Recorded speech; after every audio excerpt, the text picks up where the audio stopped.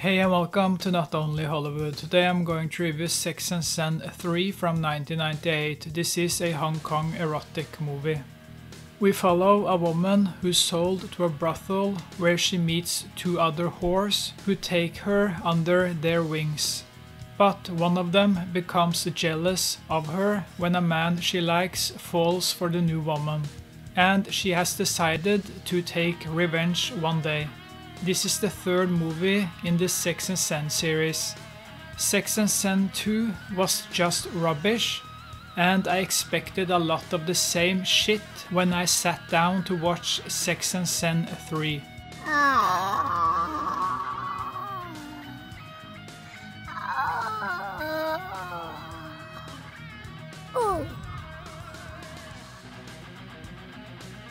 The movie isn't great, but it's at least better than Sex and Zen 2. When it comes to the sex scenes, there's not much exciting to see here. Women are treated like toys, but the creativity is lacking during the sex scenes. The highlight is when the whore mom tells us what kind of special abilities the vaginas of the three women have. It's like watching a food program, and it created some warmth and coziness in the room. Towards the end, Sex and Zen 3 imitates a Chinese torture chamber story. Then it's time for torture. I was in heaven and ready with my whip. Especially when a woman is spanked on her flat butt. That butt is flat, so I don't want to think about how flat it was after getting a hard spanking.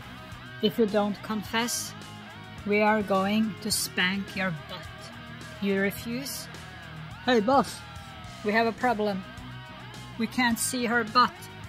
What do you mean? Come here, take a look. What is this shit? What's wrong with you, woman? Where's your butt? How can we spank your butt flat when you don't have a butt? Oh man, this is a problem. But what we see from the trial feels like it's borrowed from a Chinese torture chamber story.